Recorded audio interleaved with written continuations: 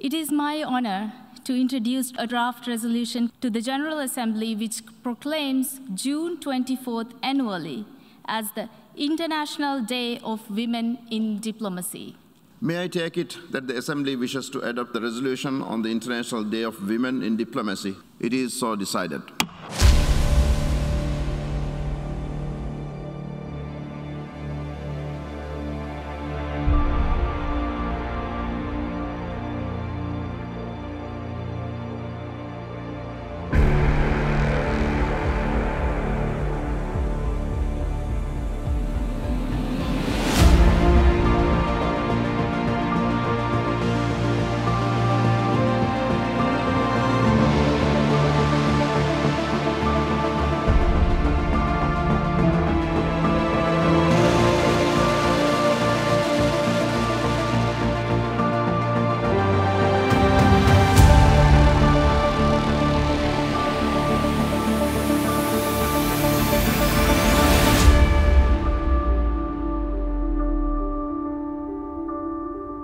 I am so excited about this, and I welcome and applaud the leadership of the Maldives and the core group of countries, amazing women, El Salvador, Eritrea, Grenada, Guyana, Kenya, Latvia, Lebanon, Maldives, Malta, Qatar, St. Lucia, and South Africa.